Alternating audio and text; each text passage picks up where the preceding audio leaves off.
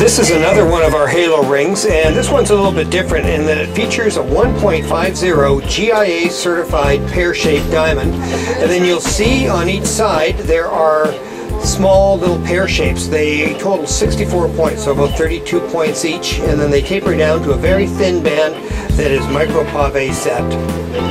And I'll show you a side view as well, because it's quite a unique looking ring from the side. Okay, so from this side you can see that there's diamonds set on the little U's that hold the pear shapes, and then there is a 17-point diamond set directly underneath the center diamond on each side.